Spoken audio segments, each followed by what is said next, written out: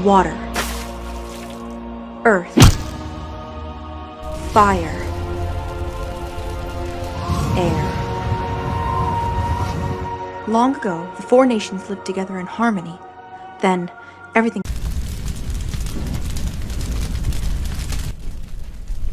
Yeah, maybe I shouldn't have done that indoors.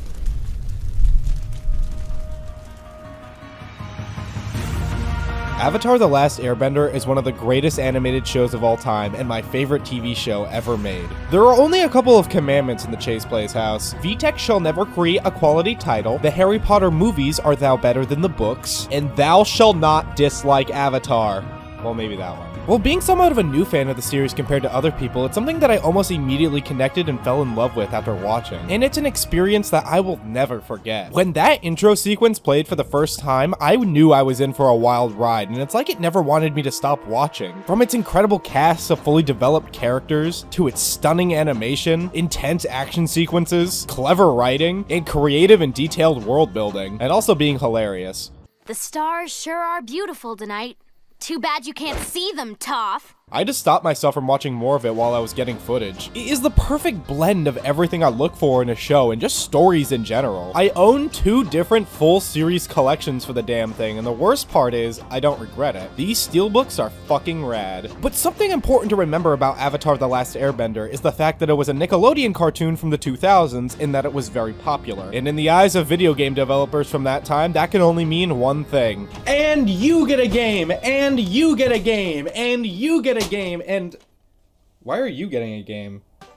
Licensed tie-in games, how we meet again. We have already talked about how this generation of gaming was plagued by the sheer amount of licensed games in the past. As long as your system is functional, it's getting Garfield Kart. I already have to deal with the fact that I own way too many of these things, but when you make a game about tack, you know your standards are beneath the Earth's crust. So of course, Avatar wasn't going to be an exception to that, and had multiple tie-in games across everything you could possibly put it on. But I'll give them that making a game about Avatar certainly makes more sense than something like Ratatouille, for example. So I do have a little bit more hope than usual. Then again, that might be the reason we ended up with this piece of shit. I mean, while most of them suck, good licensed games do exist as long as you have the patience of a saint to look through them. And hey, if there's a good Avatar game, then I want to know about it. Now, I will be leaving out a few notable entries into the world of Avatar video games. The first one is every one of the handheld ports. Why? Because I'll be here all goddamn day if I covered every version of every one of these games. The same goes for crossover games like Nicktoons Unite. I'm also not going to talk about the Legend of Korra game just because it's actually canon, and that would mean getting into the Legend of Korra, which goes far beyond the scope of this episode. And I'm not going to be talking about that one that came out recently, because if you think I'm spending $60 on this shit, I need to know what kind of cactus juice you're drinking. Also, no movie game, because there is no movie in Ba Sing Se. As for the ones that do exist, I am curious to see if any of these hold any entertainment value, and well, we gotta start somewhere.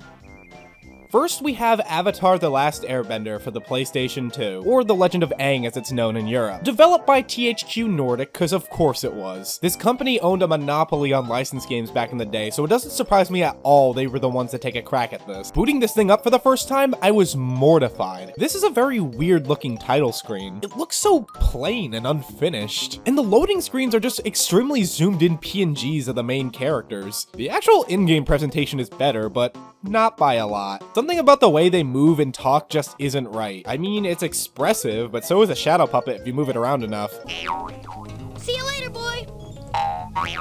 Now, going into licensed games, especially from this generation, there's a certain set of expectations. One is that it's going to be a platformer of some kind that condenses and retells the story of the source material with minor changes to suit it being a video game. But not Avatar PS2. This is a dungeon-crawling RPG with a completely original story that continues the continuity of the show past Season 1, since the second season hadn't aired yet. Obviously, it's not canon, but it's still enough to get my attention. Taking place directly after the events of the Season 1 finale, we pick back up with Aang still learning waterbending at the North Pole. But after helping out the villagers, the Water Tribe is invaded by Zuko of all people, who decide to come back to capture Aang. Let's just ignore the fact that Zuko isn't even supposed to have his ship anymore at this point, let alone his own crew, given, you know, they blew up. That was kind of a big deal. But I'm not going to ignore that instead of capturing Aang like he came to do, he randomly decides to kidnap Katara and retreats. Zuko, he's right there. What do you want with Katara? So he'll follow you? He's right there! After they rescue Katara from the prison, the gang kind of meanders around for a bit and notices that these Fire Nation machines keep popping up to wreak havoc on the townspeople of different villages. These machines are being made by a girl named Leanne, or the Maker as they call her. At first, they believe that the Fire Nation is forcing her to make these machines, but later after freeing her from prison, they find out that she's making them of her own volition, as she harbors a deep hatred for benders and wants to use her machines to destroy them all in order to end the 100-Year War herself. And then she sticks a giant mech on them that requires benders to operate. One of them is literally a Fire Nation soldier. Like, don't you hate these guys? Aang finally decides he's had enough of this story and enters the Avatar state where he destroys the mech, killing Leanne in the process. Damn, okay. Then the gang rides into the sunset completely unfazed by everything that just happened. The fuck? I know it shouldn't matter because it's a video game, and a licensed game trying to have a plot that isn't just a retelling of the show is admirable, but that doesn't change the fact that they don't do much of anything with any character. The Fire Nation is barely even a threat after the first hour, and Zuko only shows up 3 times in the whole game for a couple of seconds and then leaves again. He might as well not even been in the story at all for how little of a role he plays, although it did give me this hilarious moment. No! I honestly thought they would do more with Leanne, but it's never really explained why she hates benders, and then she just dies with no development or consequences, like it never happened to begin with, which I understand was probably the point. They just wanted to make something easily ignored by the upcoming seasons, but you could have done that while not making these guys seem so goddamn incompetent. What did they do to Katara? I don't know what kind of herbal substances the console was wafting into the room, but are you telling me that the badass waterbender who constantly does stuff like this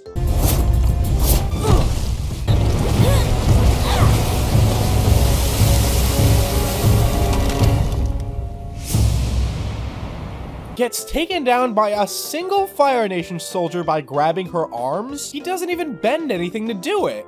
Oh no! This line also confuses me. That kitchen utensil had just about the most powerful firebending I've ever seen. Okay, that thing threw a couple of fireballs. I feel like we've seen more impressive shit at this point. Also, it isn't really firebending, it's a machine. Does that make my oven a firebender? Don't you love my firebending?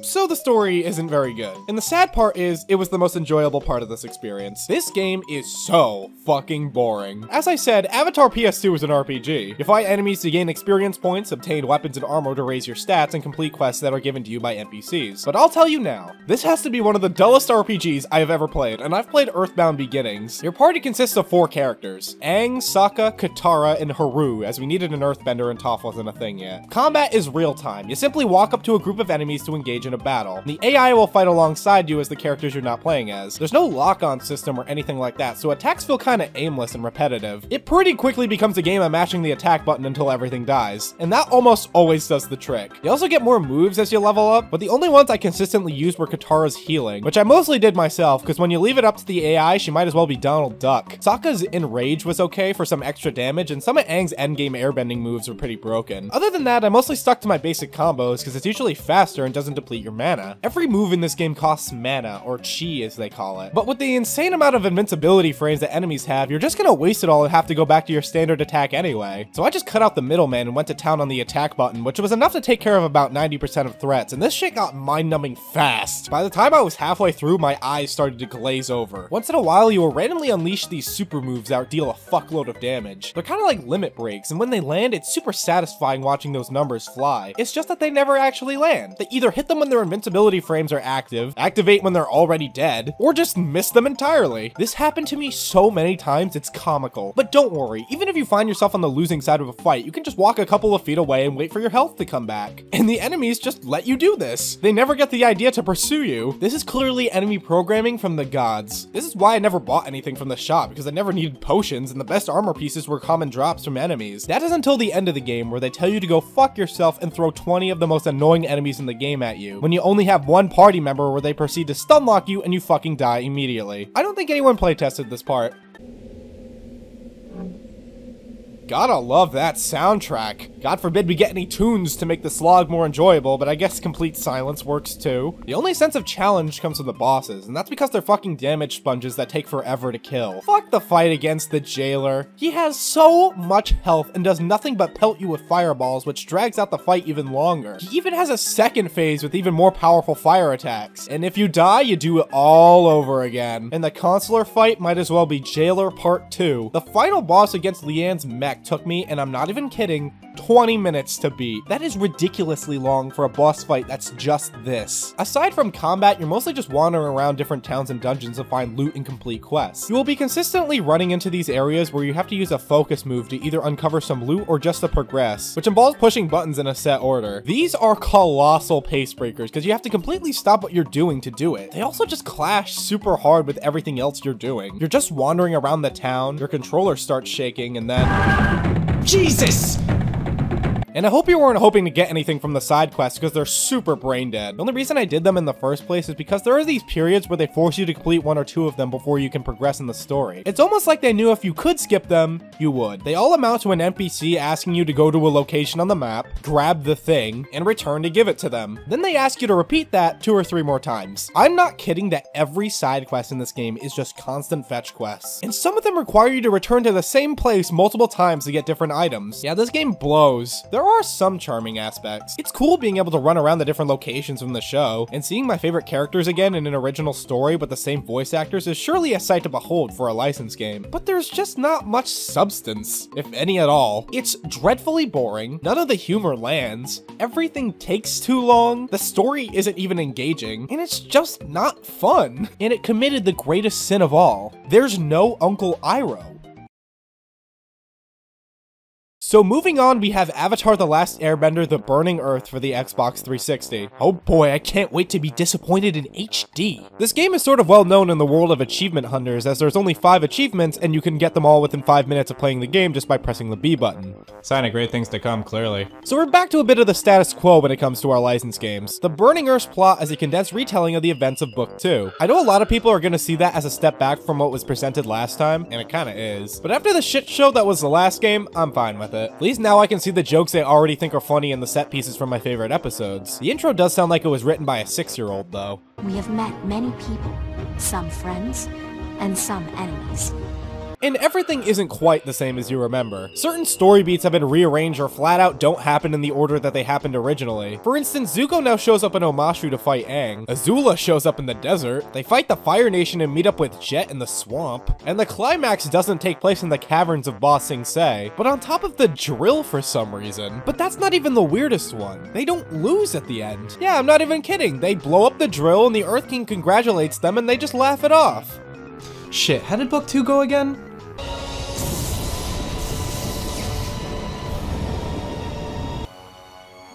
The Earth Kingdom has fallen. Yeah, a little differently. Well, being on much more powerful hardware, it's a big step up from the PS2 game graphically. Environments are much more detailed and smooth, although it struggles to maintain a consistent frame rate. I can understand when there was a lot of enemies on the screen, but sometimes the frame rate drops for no apparent reason, and I don't know why. Listen, I love 60 frames per second as much as the next guy, but if you can't maintain it, just lock it at 30. We can survive. As for the presentation, well, the pre-rendered cutscenes look just fine. Everybody does look like they're made of Play-Doh, but they are animated well and are expressive enough to make the jokes land, so I think it's pretty good. But while the pre-rendered cutscenes look good, the real-time ones, on the other hand, look terrible. They don't open their mouths and they move like marionette dummies, given they only have a set of like 5 animations to use for every cutscene. It's so unnatural and distracting. It's almost as bad as Sonic Adventure. Oh, it's never a dull ride when you're around. The soccer! Court is now in session. Mr. Peterson, you are being charged with aggravated assault of a federal officer. How do you plead? Not guilty, Your Honor. As you cannot afford an attorney of your own, the court has provided one for you. Hi, I'm Lawyer Chase. Your Honor, my client is an innocent man and I can prove it. Oh my god. How are you doing that? Objection! I didn't even say anything. Your Honor, that's hearsay. I don't think you know what that means. Just put me in jail already. Another closed case for Lawyer Chase. But the plot isn't the only thing that's back to basics. The gameplay is too. The Burning Earth is a beat-em-up platformer that prioritizes racking up combos. Pretty much all the RPG elements are gone. There are no stats or armor pieces, no experience points, no unlockable moves. You still level up, relatively speaking, but considering you don't gain experience points, I don't know what causes it. The basic combos all involve just pressing the X button a lot and occasionally throwing in the B button. It isn't very complex shit, and the enemies are so mindlessly stupid that they never pose a threat. Once you have fought the first group of enemies, you fought the last one, and that's why I still say the combat isn't that great. I mean, there is a combo system, but it's not like this game is difficult, and you can very much still get away with just mashing the attack button, and it can still get pretty mind-numbing, but at least you're not doing it in complete silence this time around, so that's something. And if I can give the Burning Earth something else, the control is pretty good. Never really had any problems when it came to overshooting jumps or anything like that, and the level design isn't even that bad. I already find myself more engaged than I was with the PS2 game. There's more going on here to keep my mind active and prevent my brain from melting from boredom. They even simplified focus moves to stop them from horribly breaking the pace. You simply walk up to a spot and push a button. Thank you. That's how it should be. No more.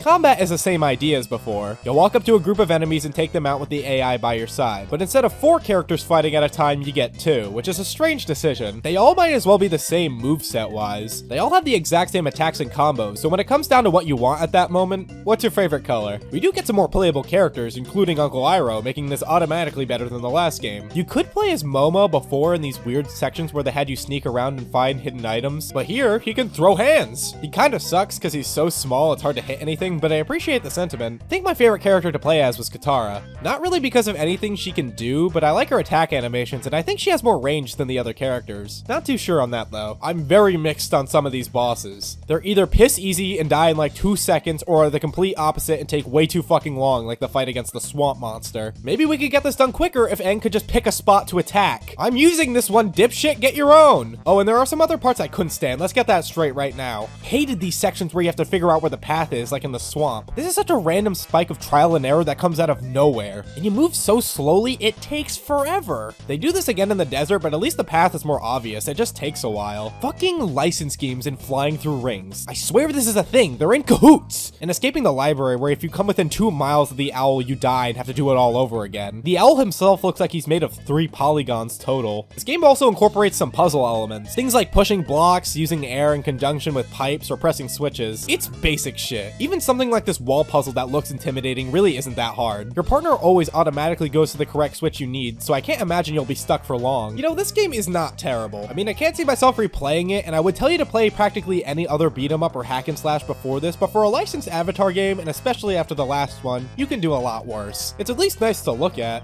Well, sometimes.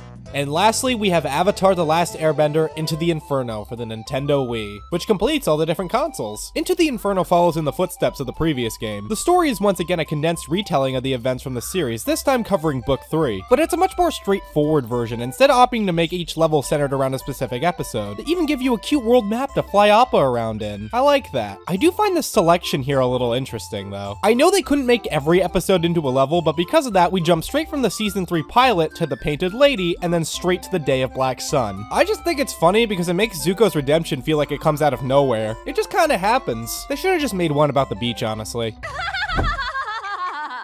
The presentation is easily the best of the 3 games I've looked at, hands down. For one thing, the mouths move. I can't believe that's something that needs to be said, but it does. It's not incredible, but it does make the cutscenes at least engaging to watch. Some scenes look like they're ripped straight from the show, and I think that's really cool. Being on the Wii does mean the resolution is lower, but that's to the game's benefit, because it can hide those imperfections easier and make it feel more natural. Now, I say that, but I was originally planning on playing the PS2 version with the intention of avoiding the waggle, waggle, waggle. But it's very obvious that this game was made with the Wii Remote pointer in mind. There's this new free bending mechanic that allows you to take elements from your surroundings with this cursor and use it to fight enemies and solve puzzles. In the Wii version, it's mapped to the pointer, like a lot of games on the system. But on the PS2, the cursor is still there and controlled with the right analog stick. Very strange and never feels natural, so I decided to switch over to the Wii, which does result in things feeling a bit more fluid. Part of me is glad that they didn't make an Xbox version because I can only imagine what they might have done with this thing. The free bending is certainly the most interesting part of this game, and I see the potential. I appreciate them making bending an integral part of the game considering how important it is in the show, but it ends up feeling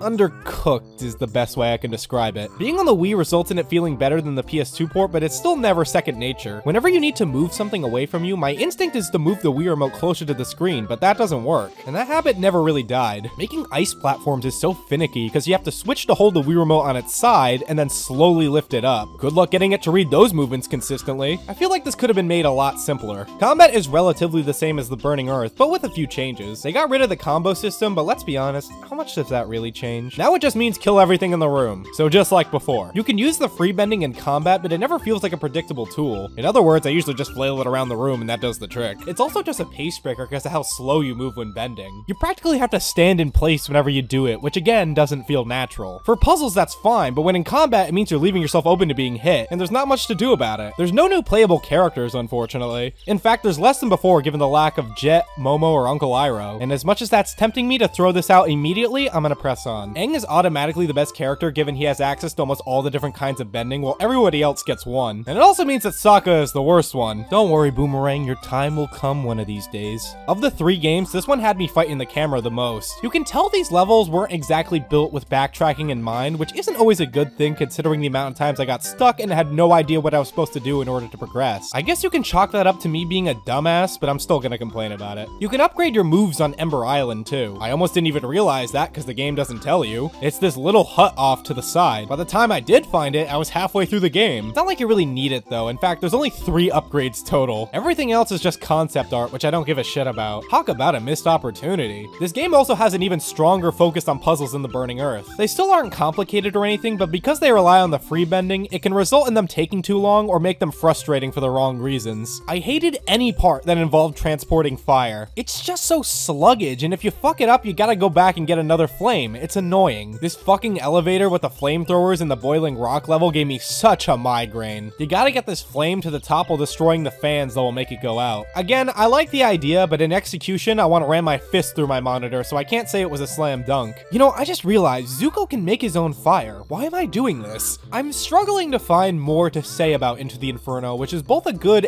and a bad thing. I want to say this is the best of the 3, in a lot of ways it is. Feels like the only one that gave an honest effort to be a decent video game in the world of Avatar, and I will give it some credit for that. And I can appreciate it's incredibly short, being only like 3 hours long, but when that's a positive, I feel like something's wrong. If the free bending was a bit more developed and wasn't as janky, I wouldn't have any issue saying this is the best one. But it's still underwhelming and kinda boring. The Burning Earth is boring too, but it's more straightforward at the very least. If you ask me, the control and level design was just better and more enjoyable. This isn't the worst experience ever, but if you're playing this, it's because it's about Avatar. And even then, there are much better beat-em-ups out there that are more worth your time. If I had to rank them, I would go Burning Earth at the top, Into the Inferno in the middle, and the PS2 game in the depths of hell, where it belongs. Avatar has so much potential for an amazing video game, and it's so sad that nobody wants to take a crack at it other than companies trying to make a quick buck. Bending is such a cool concept, and it needs to be explored in this realm. It would certainly take a lot of effort to get right, but it's certainly not impossible. But then again, this was just a taste into Avatar license games. Trust me, there are plenty left, don't you worry. That is if I don't get through some of the thousands of other license games on this shelf. Ugh, God help me. You know, I can't help but feel like I forgot about something.